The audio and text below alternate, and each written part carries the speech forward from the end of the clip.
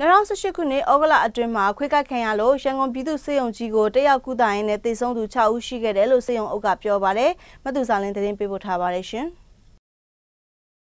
ဩဂုတ်လအတွင်းမှာခွေးဦးရောဂါဖြစ်လို့ဆေးရုံတက်ရောက်ကုသတဲ့လူနာဦးရေက18ယောက်ရှိခဲ့ပြီးသေဆုံးသူ6ယောက်ရှိခဲ့တယ်လို့ရန်ကုန်ပြည်သူ့ဆေးရုံအုပ်ဒေါက်တာခင်သိန်းကြီးမြင့်ကပြောပါတယ်။ဒါ့အပြင်2018ခုနှစ်ဇန်နဝါရီလကနေဇူလိုင်လကုန်ထိရန်ကုန်ပြည်သူ့ဆေးရုံကြီးကိုတက်ရောက်ကုသတဲ့လူနာဦးရေကအယောက်6000နီးပါးရှိခဲ့တယ်လို့လည်းဆိုပါတယ်။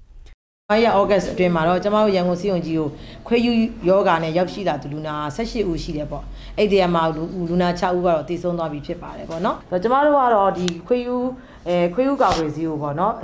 အမြဲမပြတ်အောင်တော့ကျွန်တော်တို့ကအမြဲတမ်း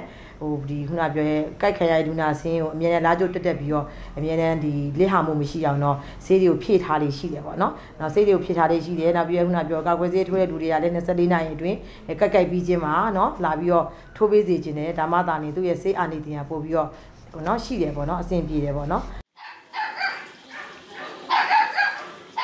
ခွေးကိုက်ခံရပြီဆိုရင်နော်24နာရီအတွင်းမှာခွေးယူကာကွယ်ဆေးထိုးရမှာဖြစ်ပါတယ်အခုနှစ်အတွင်းမှာရန်ကုန်ပြည်သူ့ဆေးရုံကြီးကိုခွေးယူကာကွယ်ဆေးလာရောက်ထိုးတဲ့လူဦးရေက13000ရှိခဲ့ပါတယ်။ပြီးခဲ့တဲ့လတွေကရန်ကုန်မြို့တော်စီမံသားရေးကော်မတီတိရစ္ဆာန်ဆေးကုနဲ့တာသက်ရုံများဌာနကိုမေးမြန်းချက်ရတော့ခွေးလင်တွေကိုအစာစိတ်ကျွေးပြီးရှင်းလင်းခဲ့ပေမဲ့လည်းနောက်ပိုင်းမှာတော့ခွေးလင်တွေကိုမျိုးဆက်မပြန့်ပွားအောင်ကာကွယ်ဆေးထိုးတာတွေလှုပ်ဆောင်ခဲ့တယ်လို့ DVB ကိုပြောထားတာရှိပါတယ်။ဒါပေမဲ့လည်းနိုင်ငံခြားကအလူရှင်ထောက်ပံ့ခြင်းဆက်မလာတဲ့အတွက်ခွေးယူကာကွယ်ဆေးထိုးတာနဲ့မျိုးဆက်မပြန့်ပွားအောင်လုပ်တဲ့စီစဉ်ကမလုပ်ဖြစ်တဲ့အခြေအနေတွေဖြစ်နေတာပါ